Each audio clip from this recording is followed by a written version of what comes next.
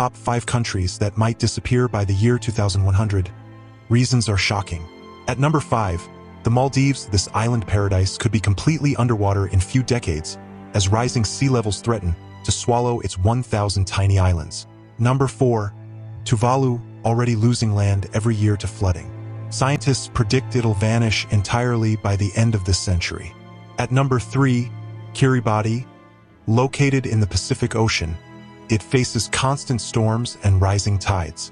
The government has already bought land in Fiji for future relocation.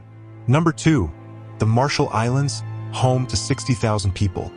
It's slowly sinking beneath the ocean and battling saltwater contamination of its freshwater supplies.